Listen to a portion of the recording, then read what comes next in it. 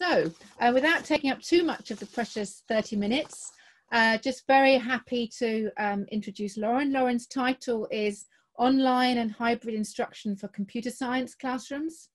She comes to us all the way from Georgia State University, and her research interests are in educational technology and online learning, particularly in computing education. And she's basically written some cracking papers that we've all read at Raspberry Pi, and we're just absolutely delighted, Lauren, for you to be able to come and speak to us today. So over to you. Thank you very much. All right. So as Sue mentioned, I'm an assistant professor in the Department of Learning Sciences at Georgia State. I'm in the program for learning technologies or educational technology. And oftentimes people have the misconception that that means that I want to replace teachers with technology, which is absolutely not what I see the role of technology in classrooms being. I treat technology like a lot of other professions treat technology. I want it to replace the boring, tedious things that none of us really like to do and that technology can do better, so that we can focus more on the creative aspect, the connection with students that we all enjoy a bit more and is, more fulfilling for us. So today I'm going to talk about both online and hybrid learning. I'm going to start with being able to advance my slides. There we go. I'm going to start with hybrid learning. This is more of where my research area is how to combine those face-to-face and online components, or those personal and technological components. So I wanted to start there, especially looking forward to when we're actually allowed to see students again, and when we can take all of these lessons that we've learned from taking basically crash course and teaching online for the past several months and for the next few months, and think about how to combine them with face-to-face components and create really quality courses. So there's a lot of different names for hybrid courses. I call them, as sort of a broad category, mixed instruction courses, meaning that you're getting it from people, from technology, in face-to-face settings, in online settings, all sorts of different things. And so if you are trying to find out more about this area, you might see it called hybrid learning, blended learning, flipped, inverted, although inverted is really only a term that I see engineering education use for flipped classrooms. So if you're in that space, you might see it called inverted, supplemental, or replacement. And so those are, that's the big category of what we're talking about for this hybrid section. And to skip straight to the punchline, what I found through my research is that these sorts of mixed instruction courses have the potential to either improve learning or reduce cost, resources, whatever you want to call it, whether that's time, time in a classroom space, that sort of resource. But it also comes with fewer limitations in that people don't need to be in the same space, just like this seminar, I'm sure, I wouldn't have traveled to London to give this talk, so it provides us, a lot of different options for talking to people, different paces for people who have different, restrictions on their time, and different time, like you get to pick how you spend your time a little bit better.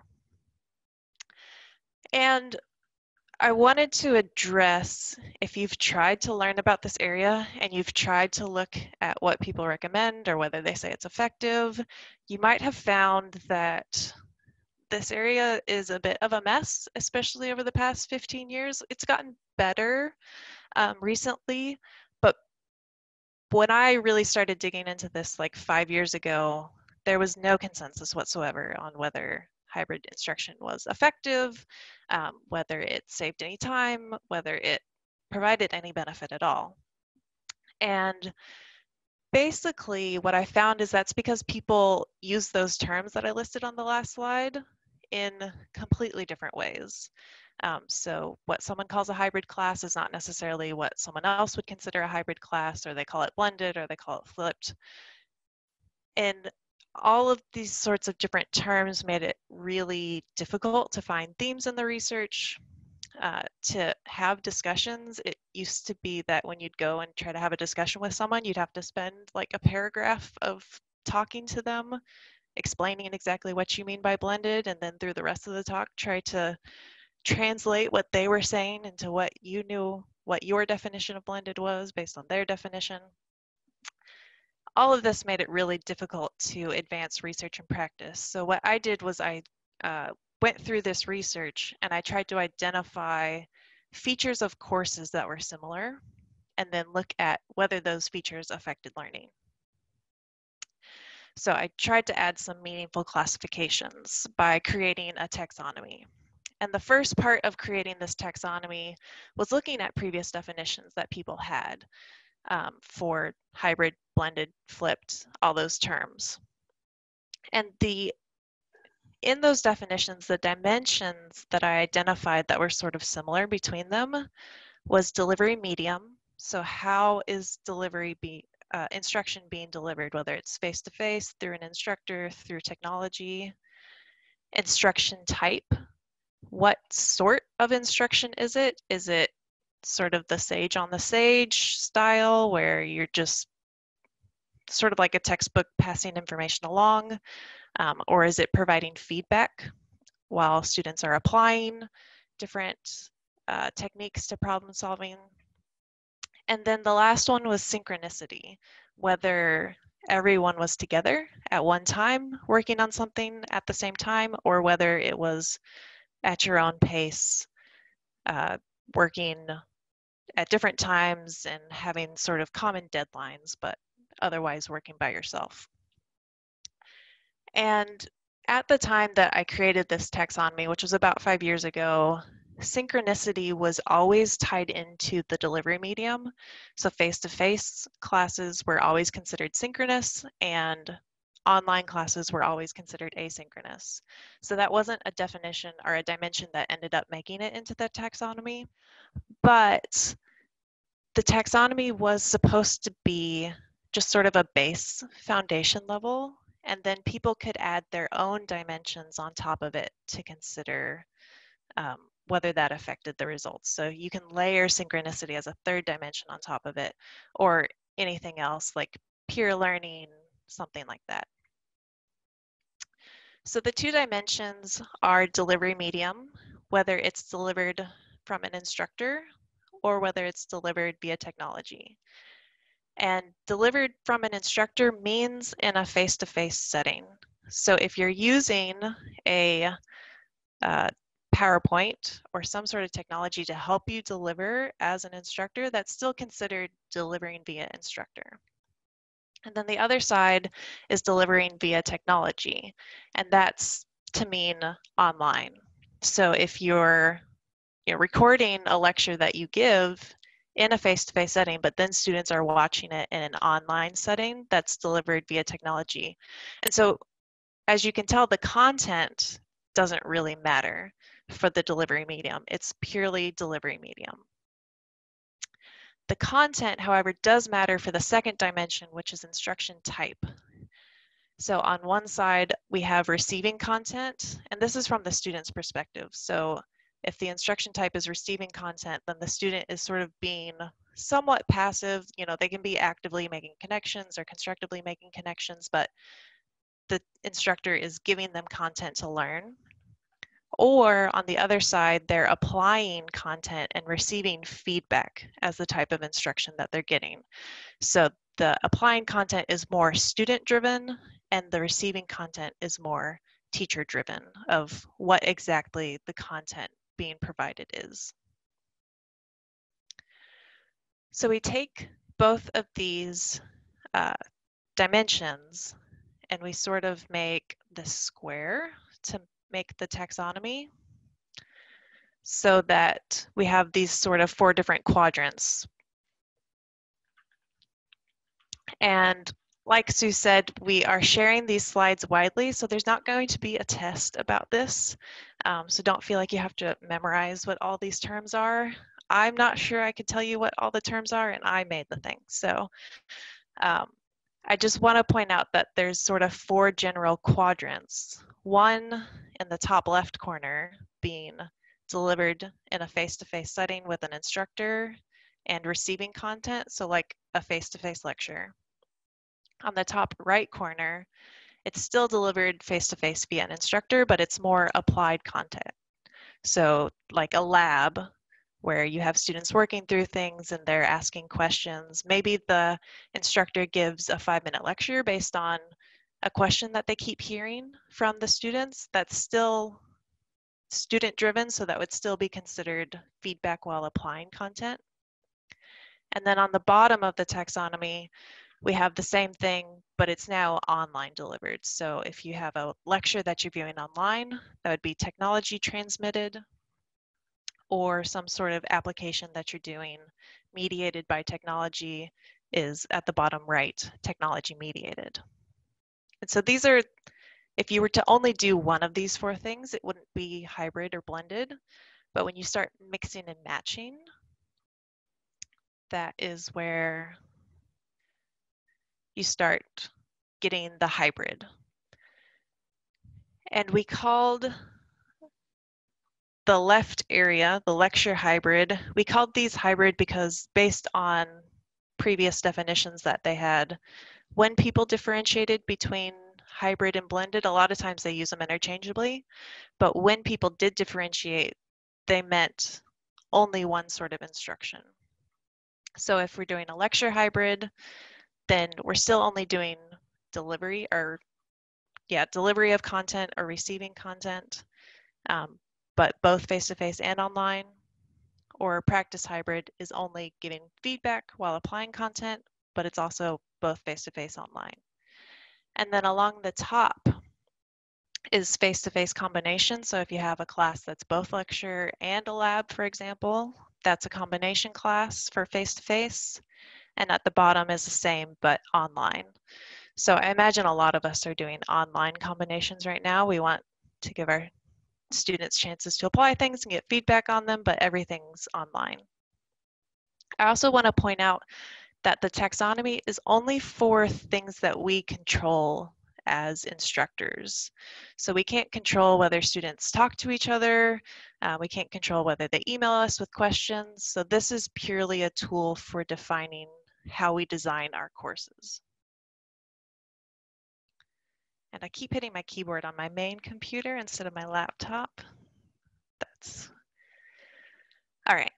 So, and then in the middle, we have this blended area, which has a significant portion of face-to-face and online, receiving content and applying content. So it's a little bit of everything. There's specific types of blended. If you've heard of flipped classrooms, this is the traditional, as much as anything's traditional in this space, but this is where you have online lectures that students watch before they come to class, and then they're working on problems while they're getting feedback from the instructor. So that's a blended. Another common type is a supplemental, where you have a face-to-face sort of lecture type class, and then you have online applying content while getting feedback via technology. This is actually really a lot more common in computer science than it is in other sorts of disciplines, because you'll have the sort of lecture class, and then you actually have the technology via auto-graders to provide feedback to students in an online setting. So you actually get the other part of this where you're still getting instruction in the online setting because you have a technology that allows you to do that. And then a replacement blend is not very common, but it's somewhat common. It's basically an online class that had both that lecture and feedback component, and they just replaced part of it with online lecture and online feedback. And so it's not very common, except I've seen this in colleges sometimes, where they just don't have the physical space in the classrooms. And so half the class will be assigned to come on Tuesday and half the class will be assigned to come on Thursday, and the other class will participate the other half of the class will participate remotely. I should also say that all of these concepts apply to both primary and secondary school and university and college. Originally, blended and flipped classrooms started coming out of primary and secondary school, and they were sort of adopted later by college. So a lot of the research is in both of these spaces. So this is the pretty graphic where you put it all together, where I spend way too much time picking colors. But if you want the final product, the slides will be provided. All right, so after I looked through all of these papers and sort of came up with these definitions and these dimensions, what about these classes is actually affects learning? And so here's your obligatory method slide.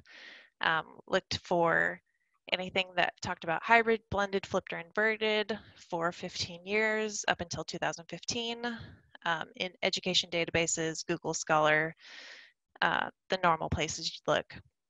I only considered papers that talked about quasi-experimental research, and that meant that they had to include a control group that they were comparing to. A lot of times it was the same course just taught in the previous semester.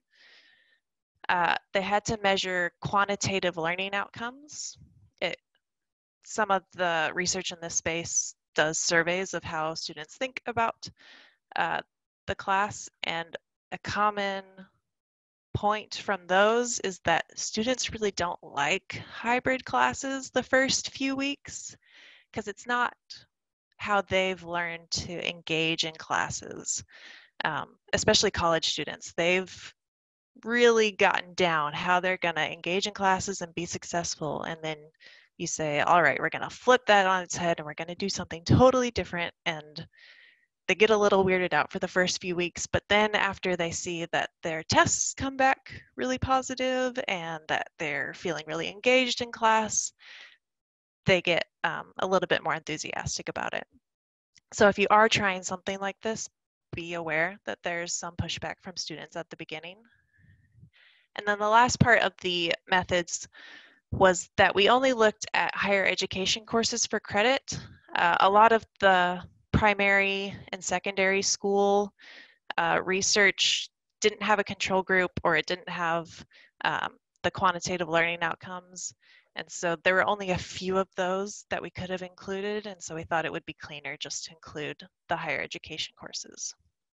And ultimately, we looked at 49 examples of hybrid or blended classrooms. And the point of this slide is just to illustrate how all over the place this research is in terms of terminology. So these on the bar chart are the courses that I identify as hybrid based on the definition that I just gave you. But in the literature, they were called lecture hybrid, practice hybrid, replacement blend, flip blend, supplemental blend, basically all the categories. They were called those things. But based on the reclassification, they're really hybrid courses. The same was true for the blended courses. So regardless of what they were called in the literature, I reclassified them based on this definitions that I had come in so that I could see what exactly about the course was being successful or not. And so here's the graph to actually pay attention to. So on the y-axis, we have number of courses. So this is the number of papers that were in each category. On the x-axis, we have the different types. So from left to right, lecture hybrid is only lecture, but it's part face-to-face, part online. Practice hybrid is only receiving feedback while applying, part face-to-face, part online. Replacement is where you had the lecture and practice in a face-to-face classroom, but then you sort of replaced part of it with online. Flipped blend is where you had the receiving content in an online setting, and then you practiced applying the content in class with feedback from an instructor. And so that's the really interesting one that we're going to dig into, because that's the one that really improved learning outcomes. And then the supplemental blend was where you had the face-to-face lecture and a online applying content and receiving feedback via online.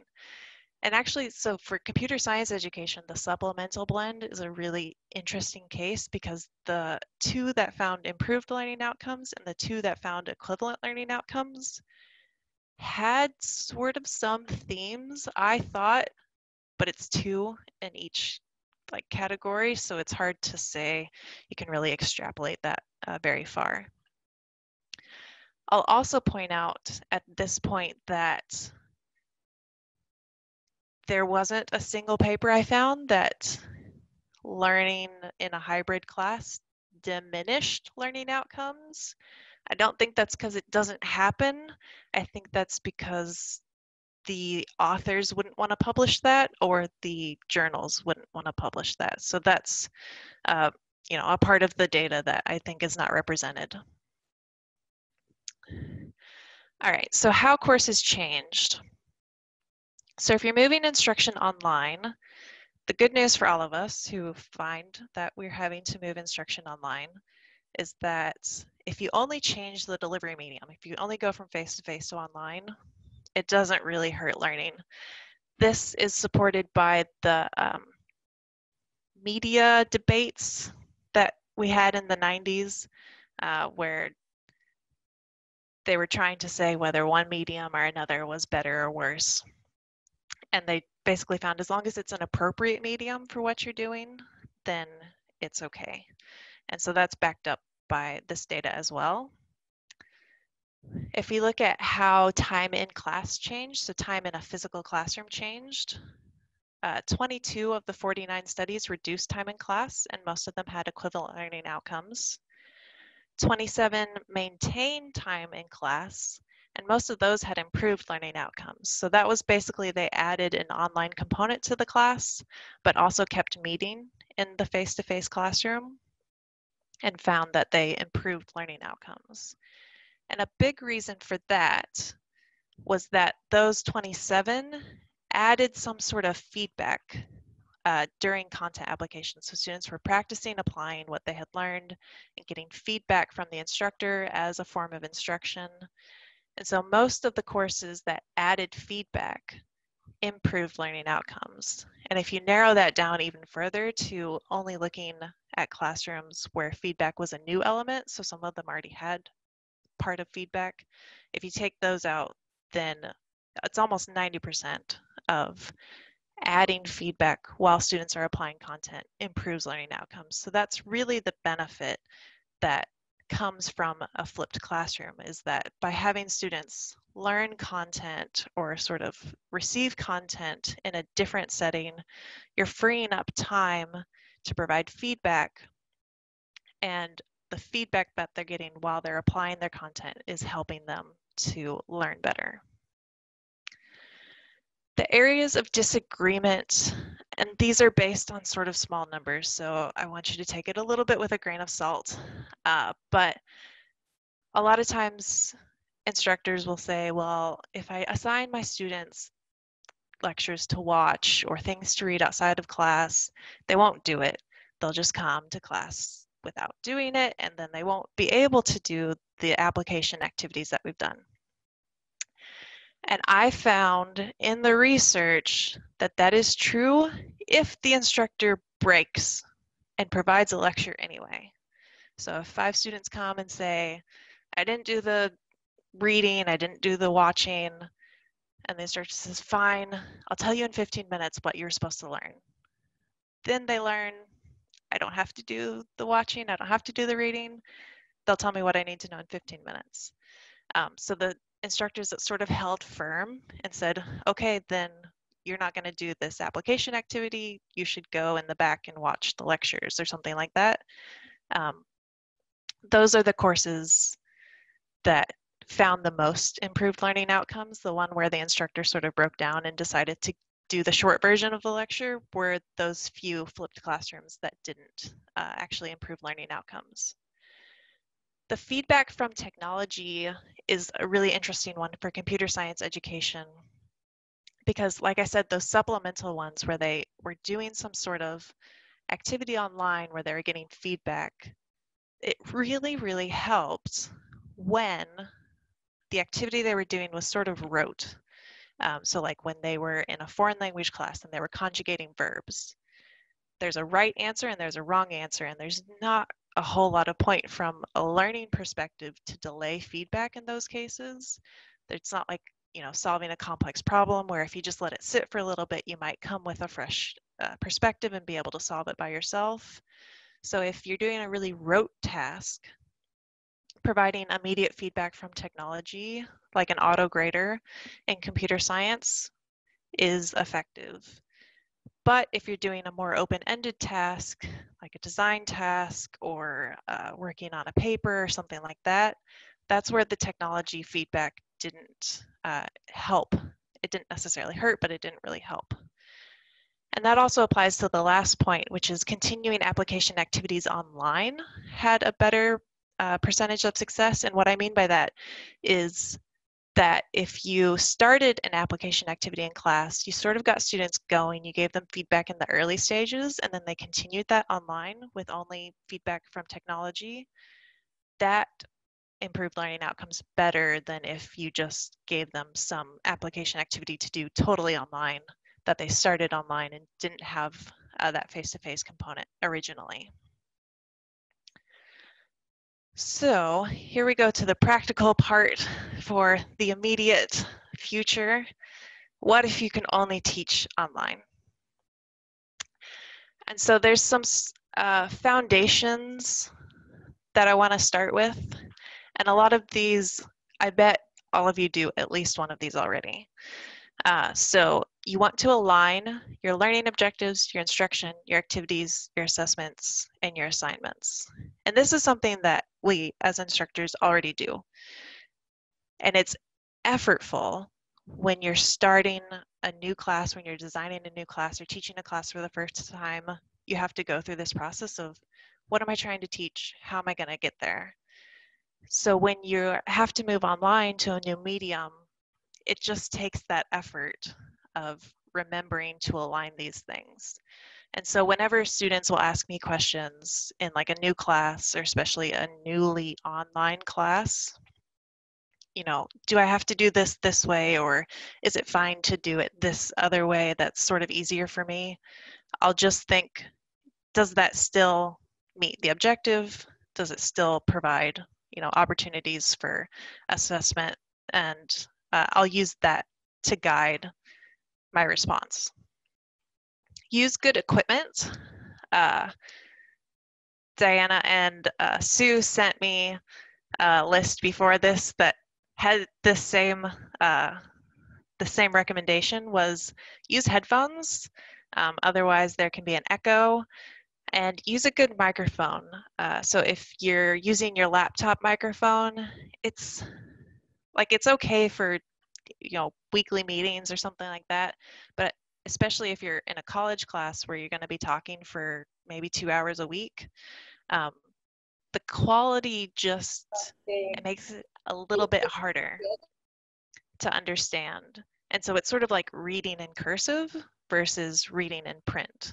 You can do it, but it's going to be just that much easier if you have good equipment for the audio. Be consistent in disseminating information. So normally when we disseminate information in person, there's that 5 minutes of students asking questions. Usually that's written exactly on the thing that you gave them. When's it due? What format do you want it in?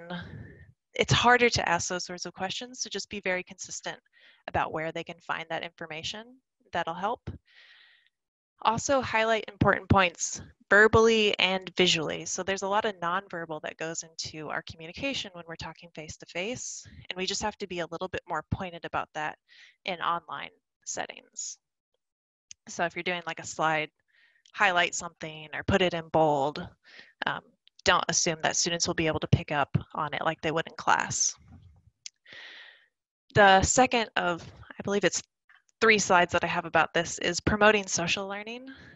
So learning is a social thing, or at least it happens better when it's a social thing. So I don't have a webcam at home, but I wanted to make sure I got my laptop out for this so I would have a webcam for this talk, just because there is that social component of, if you can see me, then you sort of feel obligated to listen to me a little bit more, you know, especially like if I look directly into the webcam, it sort of mimics that eye contact. You feel a little bit more guilty about checking your email or something like that. So it's the same thing for students. So use video, especially if you're talking one-on-one with a student, or if you're talking for an extended time in like a lecture. Also create ways for students to talk to each other. So you can make discussions in whatever learning management system you have. You don't necessarily need to require responses, but just something that lets them know someone's out there and that they're thinking about these things too, and that if they wanted to ask a question or see someone else's perspective, that that's available. It can be very isolating to learn in an online setting. If you can, provide them a way to talk to each other through some sort of medium that you don't have access to. So like encourage them to make a, group in some sort of social media that they like. We have a specific thing at my university that is for students to get together around a course. And I know it's really uncomfortable to intentionally provide a space for students to sort of talk behind your back. But it's really important because they do that anyway. And they're going to talk differently if they think you're looking over their shoulder, even if you're not. So make sure, or if you can, give them something where that you can't look over their shoulder. Provide feedback on assignments, or create ways for students to provide feedback on each other's assignments or get help during assignments. So if I'm doing an online class, specifically if it's for students who aren't used to online learning, I'll give them multiple stages of a project where I might not normally in a face-to-face class, so that they can see what each other are working on, just because it's harder to make that connection of, the 5 minutes before class, oh, what are you doing for this project sort of thing. Also, breakout rooms. If you have a large class, providing breakout rooms for small group work is, I've found, so helpful, because my online classes, there are only 20 students or maybe 15 students, but they really don't like to talk if we're all in one group together, just because, it's that sort of talk tag thing where you start saying something and someone else is saying something and there's no non-verbal cues of who's going to say something. But if I put them in groups of 3 to 4, they'll just talk nonstop, and it's great. Course design. If students have never met in person, provide them that sort of icebreaker activity that you might do if they were meeting in person, just so they can learn a little bit about each other as people rather than as, an anonymous voice online. If students are new to online learning, give them short and frequent assignments. This is a good way to keep track with them since you're not seeing them. It can be really easy to lose track of a student if you don't see them every day or every class. So frequent assignments, I'll usually do for new students who are new to online learning, a weekly assignment that's just short, that keeps them on track and makes sure they're not getting behind. And then provide quick feedback on those assignments. Even if it's just good job, it lets them know that you are engaging with them. The social presence in online learning is larger. So if you can create more of that, I'm not sure exactly what I said, but the instructor presence, if you're providing frequent feedback to them, is stronger so that they feel more a part of a learning community. And then try different media. Students are really I found open to trying new things and seeing how it goes, especially if you explain, I want to try this because I think it'll be good for this thing, then they'll sort of suspend their disbelief or go along with it longer than, you know, they might otherwise. So there's more options available than face-to-face. You can try different video options, different audio options, you know, recording beforehand, doing synchronous, all sorts of, I'll often use like videos from YouTube if I don't feel like I can explain it any better than something, you know, that someone that put a time into producing like an animation, then I'll just use those. Um, so yeah, try different stuff. I feel like we're all cutting each other a lot of slack right now. So don't be shy. And that's it. Excellent. Thank you very much. I think we should all, how can we do a round of applause when we're all on mute? We just do our jazz hands or whatever to say thank you to Lauren.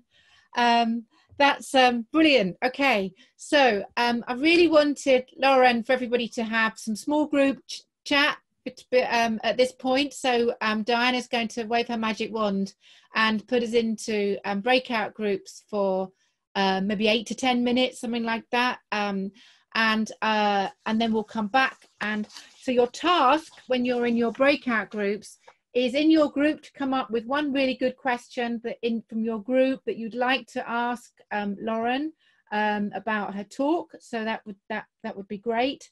And to help you with that, I don't know if you know that Zoom. Yes, Zoom. We're in Zoom. I'm so many tools.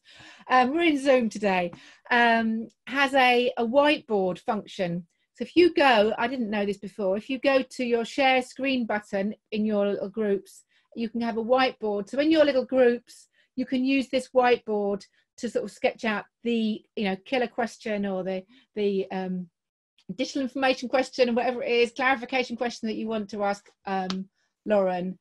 And then Diana will bring us back. And then we'll have an opportunity for a whole group discussion. There were 78 people on the call. Now we've lost nearly 70. So there's lots of people to ask you questions.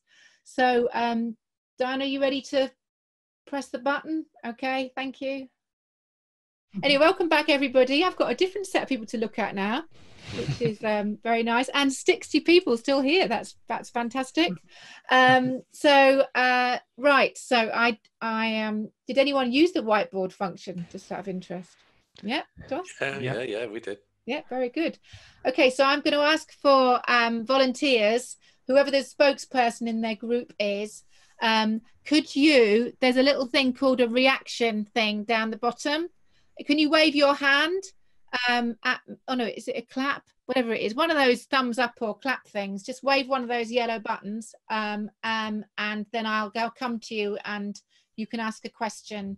And I can see Oliver's was first, so I'll start with Oliver. The first question. Thank you. Sorry, I didn't mean to jump in first. I was kind of testing, but I do have a question. That a lot of what we talked about in our group really centered around inclusion. Inclusion in terms of young people who might have special educational needs, but also children who, and it's maybe a separate side of the question, children who might be digitally disadvantaged. So at the moment in Scotland, seeing about 20% of young people not really able to engage with school at the moment because of lack of technology, and also sort of different age groups. So we're thinking about what are the things that you would need to shift and change in order to address children of different ages or children with different special educational needs, and how about digitally disadvantaged? So that's a great question, and it's not one that the research I've read really addresses. Most of what I've read is secondary primarily, and college age. Secondary primarily, that hope makes sense. I know that something that they've done over here in my state is they've sort of adjusted how long each person has on, specifically talking about online learning while we're still completely online, how long each grade level spends in a structured environment. And I've seen this research for the like online classes too, that you should only make, I'm going to forget what the rule of thumb is, but you should, if you're recording video lectures, you should only make them, it's like the grade level times 0.5. So if you're, or the age level times 0.5. So if you're talking to 6-year-olds, then you should only make 3-minute videos. And if you're talking to 10-year-olds, then you should only make 5-minute videos, just because, you know, that's how the attention span develops over time. So that sort of talks to the age portion of what you're talking about. For the special education portion, I'm not sure I can make any recommendations. And I'm, you know, that's the nature of special education.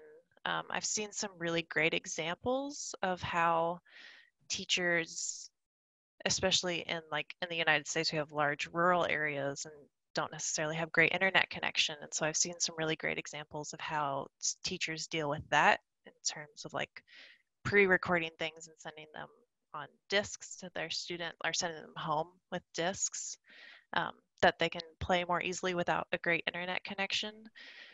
But I'm not sure I can provide like a overall recommendation that's going to make sense for everybody. Okay, great. I think there were quite a few other questions. So James, James, in my top right hand corner, you were waving. Did you have a question? We were discussing feedback, and you said that feedback for the rote learning style questions was really useful, but for the open-ended style questions was less useful. I work for a physics and computer science education platform where we have sort of mathematical questions that are sort of somewhere between the open-ended. They've got a right answer. Is there any research on whether the feedback for that is as good as the rote questions, or? And the research on that part was a little bit more scarce. And so there's a really stark difference between, one of them was conjugating verbs in a foreign language class, and one of them was writing papers. And so, you know, that's the total opposite ends of the spectrum. And I know in computer science education, there are some really rote things, especially for programming. When you're first starting to learn programming, there's pretty much one right answer. But once you start developing something a little bit more complicated, it can be in the middle. And so using tools like debuggers or something like that to help with that aspect, I think would be really useful. But in terms of the overall design of like a program or a system, that might be something that you want to start in a classroom while you have an instructor provide more personalized feedback. And then as they're building out the details of it, auto grader or a compiler or something like that would be a good technology tool.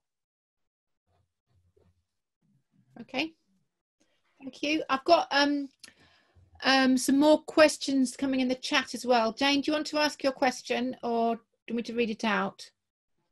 I'll say it. So we were in room 5 and we had a similar question to Oliver, but it was a little more specific, and it was around your own research and looking at other studies.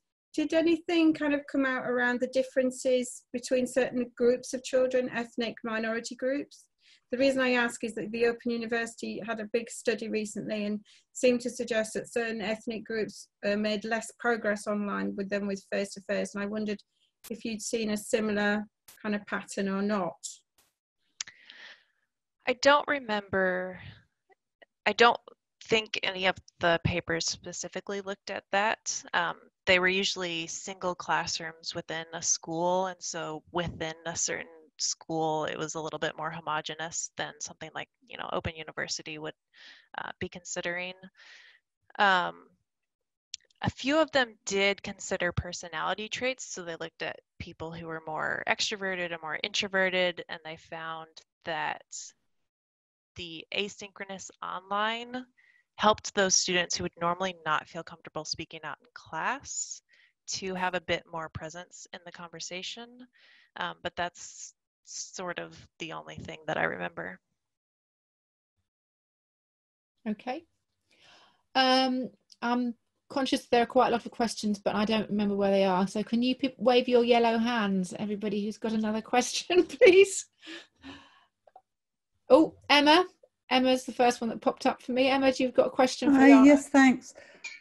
So in our group, we had various discussions, but one was particularly for Lauren on is there anything that you are specifically doing online which you didn't do before lockdown? Is there a particular method that's come to the fore as really effective in this space? So pre-lockdown, I tend to be pretty rigid in my online classes. I say, here's the deadline.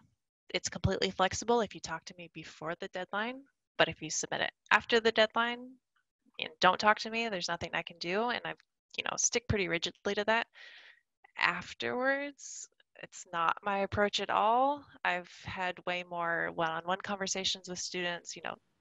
They're dealing with a lot in their lives. And so I've basically said, I can work with you on anything, but here's the hard deadline of when I have to submit grades.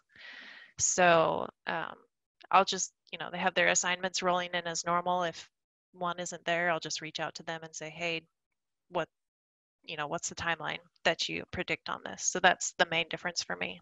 And the flexibility, has that been quite stressful for you? I'm fortunate that I don't have that many students this semester. But honestly, being really rigid, like for me, is stressful just because I hate having to sort of put that hammer down. So actually, honestly, I think it's a little bit less stressful for me. Even though I think it's what's better, which is why I do it, but. Great, thank you. And Diane, you've got a question. I'm coming to you now. You keep waving your yellow hand. Yeah, I know, I'm not quite, it disappears every so often, so I'm not sure if it stays there or not. Yeah, our group was interested on something Oliver touched on earlier, actually, in his question, which was about access to technology, because we had someone in our group who was actually teaching at a university, and he said when they closed down, they found that 350 students didn't have laptops at all, and 10 computer science students didn't have laptops. And I just wonder, what the techniques or tips are for dealing with situations like that. And our university deals with that a lot. We have a lot of first generation students, a lot of students from, low income families. And fortunately, the university as a whole came out with a strategy for that. So like our library has laptops that students can normally rent out for a limited period of time, and they've let them take that more liberally. And we also didn't shut down our dorms if students needed to stay. So, and a lot of students chose to stay just so that they would have the Wi-Fi access that they have on campus. So in terms of like a general recommendation, I was really appreciative of the system support that we got for that. I'm not sure how I would deal with it on an individual level, but a lot of students, even if they don't have laptops, do have phones, and there are specific techniques for designing for phones that I didn't touch on, but there's lots of resources available for that. Okay, thank you. Okay, Lauren, I've realised it's gone after 6. Well, not 6. What is it? Time is it with you? 1 o'clock? Yeah, or whatever time. Translate into your own time, everybody. It's gone over that hour, so I think we should probably start wrapping up. But it's really interesting that there are a lot of questions about inclusion. There's more come up in the chat about digital divide, access to technology. When Laura and I were in our little mini breakout group, we were talking about teachers who are terrified of using the technology, who themselves very anxious about the technology. So I think that's something that we'll probably all want to think about. But it's great that you've shared with us these studies, and they're all, the higher education studies. I really hope that we get to see more studies about hybrid and online learning in primary and secondary schools. Do you know what I mean? Because what we're getting used to as a new normal, maybe going on for us for quite a little while in various forms. So thank you everybody so much for your participation. Particularly thank you to Lauren for your help. Can we all jazz hands again to say thank you to Lauren? I don't know what the protocol is for this, but waving your arms around seems to be a thing that people sometimes do to say thank you. And Diana's just put up the slide, so we've got a little feedback form if you want to fill it in. We've also got a link there to our seminar page where we've got other seminars that you can join. And we've also got a form when you can sign up for our newsletter, which is where we'll be sharing with you any other activities that we're doing around research. In 2 weeks' time, we'll meet again, and we've got Juan David Rodriguez joining us from Madrid, who's talking about teaching AI at school, which I'm sure is a completely different topic. We've got some different topics coming up, so that may be of interest to some of you. But until then, I can see lots of chats, messages coming up to say thank you to Lauren. Thank you very much for coming and sharing that with us. And we will be following up with sharing Lauren's slides, sharing the video, and Laura and I are going to write a blog post to summarise what we've been talking about today. So that's all for now. Thank you for joining us, and enjoy your lunch, dinner, or whatever you're moving on to, whatever time of day it is next. Thank you very much.